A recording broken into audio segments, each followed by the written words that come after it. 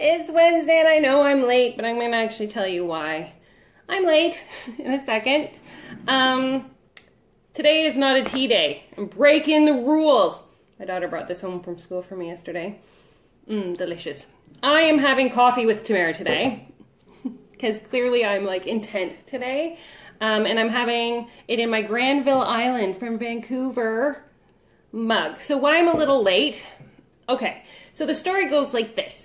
Yesterday around 4 p.m. I hit a bloody wall.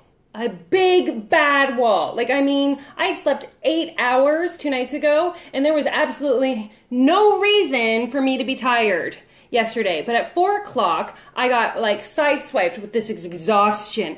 Like, I'm on a call with somebody and all my eyes want to do is close. So I was like, something's not right here. Something's really like feeling energetically wrong. So of course, what do? I look up when the full moon is. The full moon is, that's why I have my moon necklace on tonight at 5:42 p.m. Eastern Standard Time. Now, why is this important, you ask? It's really important to me because this is the ending of a cycle. This is where something that we have been doing or feeling can come to a completion and an end. It is pure magic if we allow it to do. And this is why I'm calling myself out and calling you out. So real quick side story. The reason that I'm a little late is because we've started doing like 6 a.m. spin classes. So I have not had an alcoholic beverage for 12 days. Give a little holla. Giving my body and my business a chance to really feel what it's supposed to feel, which allows me in meditation to hear, because I get spirit chats, you know, and it's pretty kind of awesome. But when I'm in a zone of like haze, I don't hear them as clearly. And man, they were pissed off with me yesterday, which brings me to what my calling out will be. So after spin class today and taking my daughter to the orthodontist, I made the commitment that it was kind of like that moment where the spring shave had to happen, and that's why I'm late. I had to go like hacking and cutting through my legs and stuff in my shower, and I committed to doing it, so I do apologize, but summer legs are here. Yay! It took a little while to do the upper leg, everybody. Okay. So here's where we get to call ourselves out a little bit. Now, if you have ever worked with me, you know that I truly, honestly believe that greatness is on the other side of discomfort, and that fear is there as a driving force for us, as long as it's not the fight or flight fear, like the one that, you know, a white van is pulling up beside you on the road. Like, don't not listen to that fear. Run as fast as you can. All right. It's funny because I had a white van and a white Pathfinder, but I'm a nice person. Anyway, so this fear is a driving force in the sense that I get panic anxiety and I get panic attacks, and I shake. And I haven't been listening to them. I've kind of been pushing them down. And I would get super upset with my clients if they did this. So I'm calling myself out, and we're going to set a really strong intention today. So in the program that I'm running with the Quill with Angela Laurier, one of the things that we have to do is talk about how we're going to get in front of other people's audiences, or how I'm going to like stretch myself out into the world so that I can, you know what I mean, send my message clearly into the hands of the people that it's meant to serve. Small problem. From January to March, I maybe hid a lot. Like, maybe I didn't actually really go out. I stopped going to social functions. I started to get really comfortable being in this state. And it was working for me, right? Like, I have a great business and a great life, and things are going really, really well.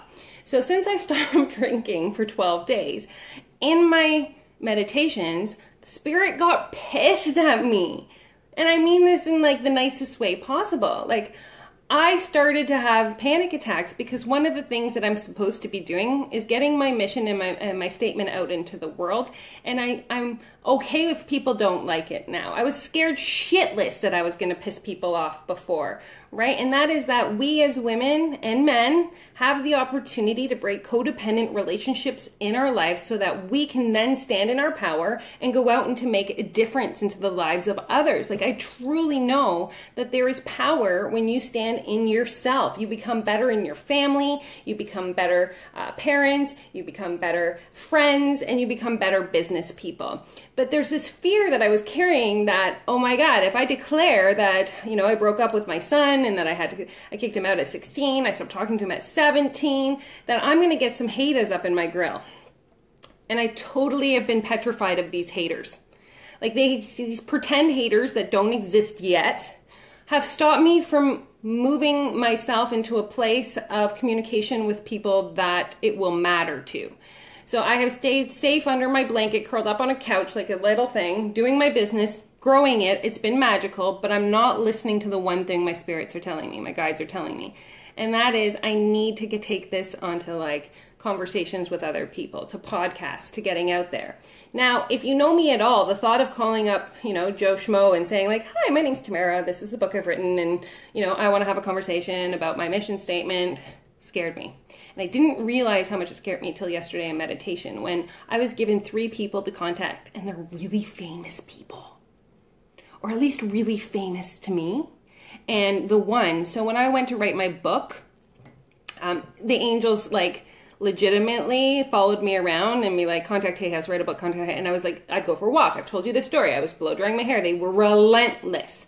Well, they've been relentless with this one person's name. And I'm like, ugh. So yesterday, of course, I did the thing. I looked it up and it's a fortress, but I just know I'm meant to contact this person.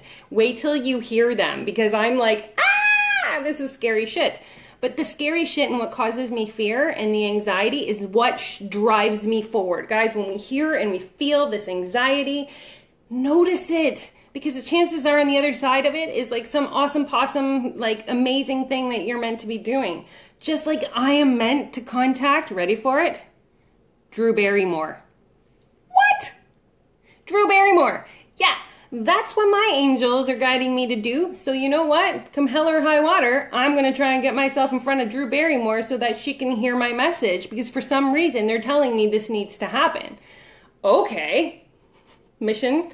Gonna go into it. Another thing that I'm going to be needing to do is contacting people, just getting on the phone and talking to them about spreading my mission and my word, which is that we truly need to stop living our lives for other people and standing there and living them for us. And I mean this in a non-selfish way. I mean it in a way that the more that you are doing and standing in your authentic purpose and power, right? Then the more your children are going to be like, whoa, Mom, you're kind of cool now. But they don't actually say that out loud. But in their brain, I believe that that's what they're saying. And, on top of that, your relationship with your partner is going to go up. Like, I can just tell you, there's things going on between Jeff and I that are feeling pretty good right now.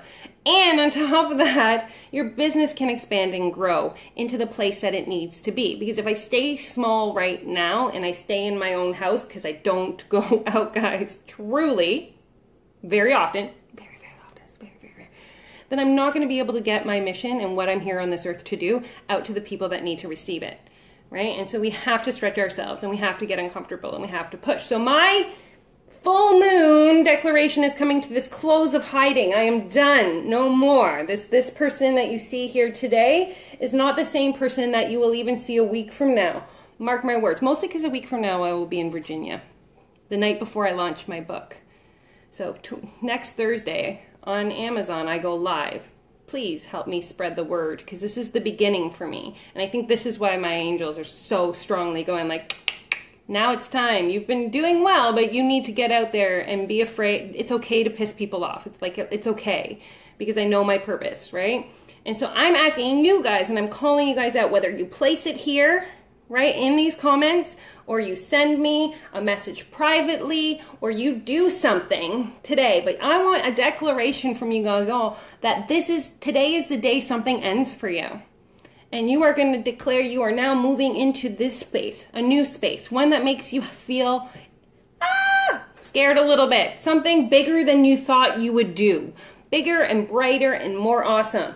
Because that's what we are meant to do. Take these steps into our lives, into our power, so that we can be in the service of helping the people that we're meant to help. So your greatest gift you can give yourself today on this powerful full moon, I even wore my Cosmic Kitty shirt. Come on.